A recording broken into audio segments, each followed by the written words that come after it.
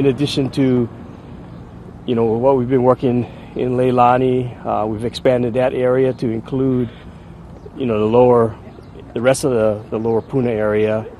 Still putting the messages out that, the activity continues, and for folks in the rest of the communities to be prepared, at a moment's notice that they might have to either evacuate or move out of the area due to some kind of increased activity. I'm looking at what is the requirement. What's challenging for us is, what's going to be the number of or the population that we need to evacuate by air. As long as the roads are open and there's a voluntary evacuation, we're working with the county to see really what the numbers are going to be.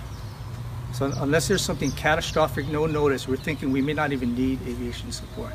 I'm thinking it's Highway 130, 132, 137 being cut off and isolated community, and again, it'll be driven by the counties asking for our support. So you don't have like numbers or an idea of what quantifies a mass evacuation? I think worst case, what we're told is planned for about 1,000. But some of that, what they don't know is we believe some of the population may elect to stay there because they're so self-sufficient.